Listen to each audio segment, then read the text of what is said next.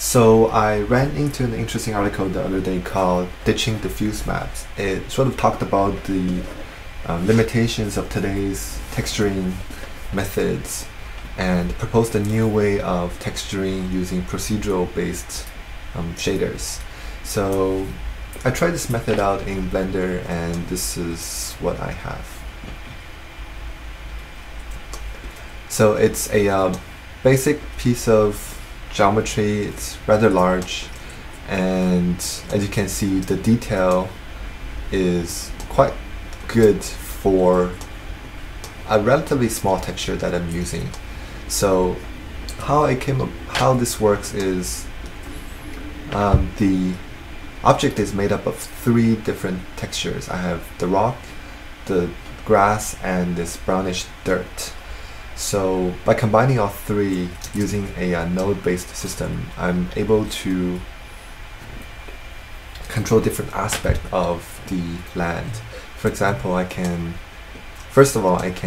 come here and of course I can paint the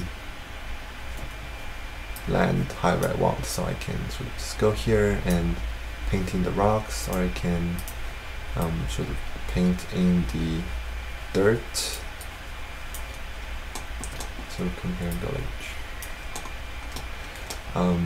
So there's that. Apart from painting onto the image directly, I can also shift, because the influence of the different textures, is controlled by a texture here, this grayscale texture.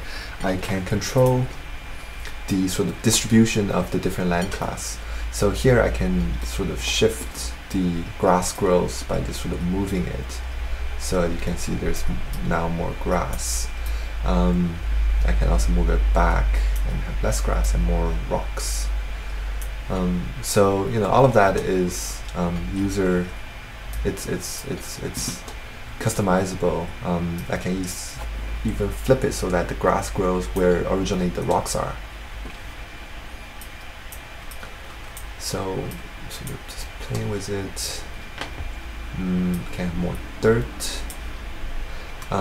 Additionally, we can also not only shift the distribution, but because we are coloring the textures in our shader, if you look at our textures, all the textures for grass, rock, and sand are all grayscale. And this is because so we can fit all 3 into a single texture to save space. So because we're coloring it in our shader here, we can change the color of basically anything. So we can come here and change the color of the grass from green to yellow. So again, it quickly changes the sort of look for the model. We can also come here and basically get rid of all the colors, and that should create a very sort of dead look, if that's what you're going after. So you can quickly change the looks of the textures without going back into Photoshop or the GIMP and painting everything manually. So you have a lot of control over this shader. And the nice thing is, because it's done with just nodes, it works in the game engine, it works in cycles, it pretty much works for every available rendering option that you have here. So thanks for watching. You can find more information about this on my blog at blog.mikepan.com. Thank you.